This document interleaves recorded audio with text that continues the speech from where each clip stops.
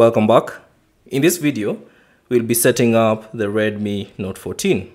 So for me, I'm using Redmi Note 14 Pro Plus, but this simply applies on other Redmi Note 14 phones. So all you have to do is simply power on the phone. So to power on your phone, simply locate the power button. Here it is. It's on the right side of the phone. So locate it and press and hold to power it on. So press and hold. There you go. Once you see the menu, all you have to do is simply release the power button and allow it to proceed. So give it a few seconds.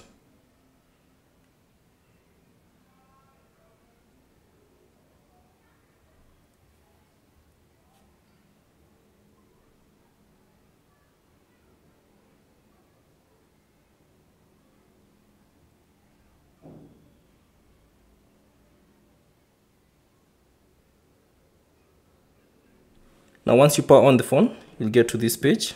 So all you have to do is simply tap on the arrow to proceed.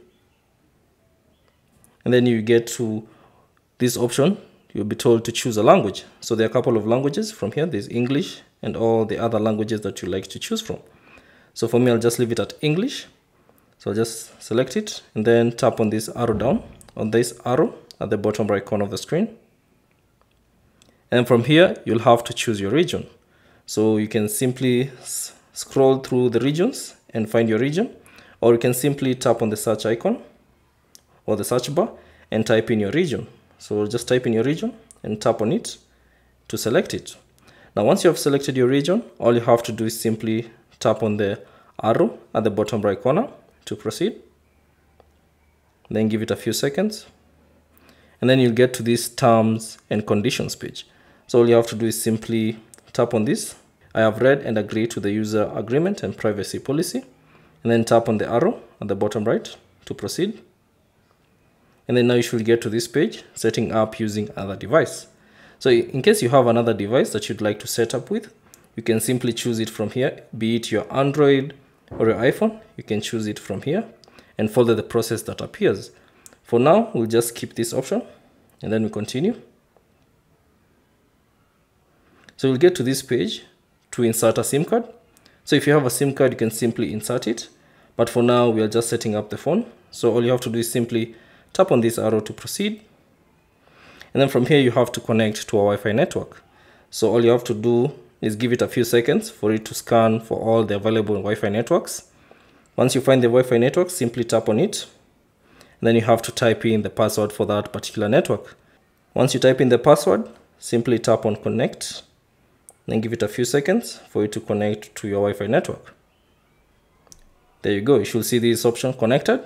So that means you have been connected to the Wi-Fi. So simply tap on the arrow at the bottom right corner to continue. And then give it a few seconds for it to set up your device.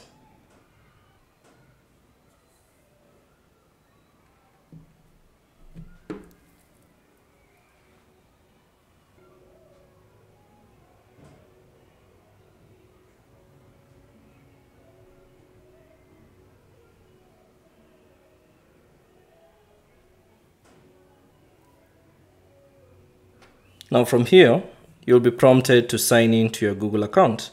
So if you have a Google account, simply type in your Google account here and tap on next and type in your password to successfully sign in to your account.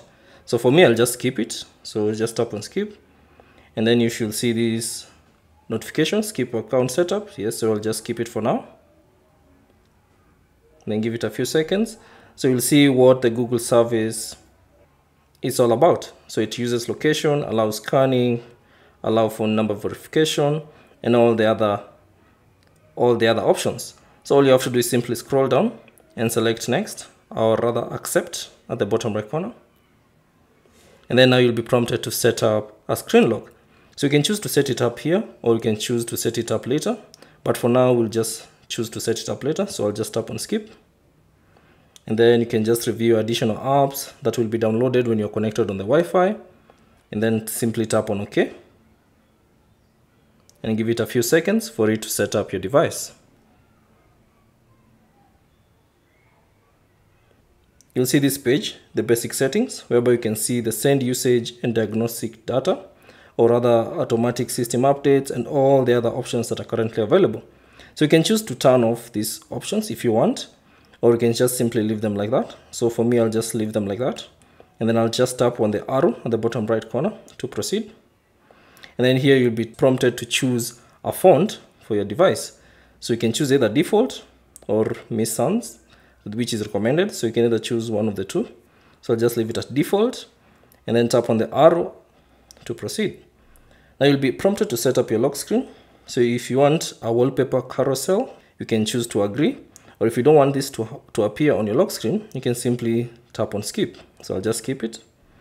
And then you have to choose the launcher. So you can either choose the classic launcher, which shows you all the applications on your home screen, or you can choose the app drawer, which shows you some application on the home screen and others on the app drawer. So choose the one that you prefer.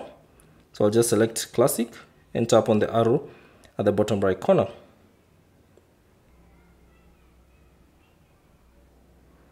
And then you should see a list of recommended apps. So you can either choose to select them, or if you want to select them, you can simply select it. As you can see, all of them have been selected.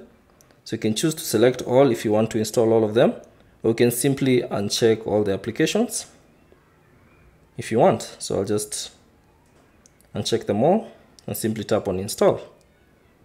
And then give it a few seconds for you to finalize the setup process.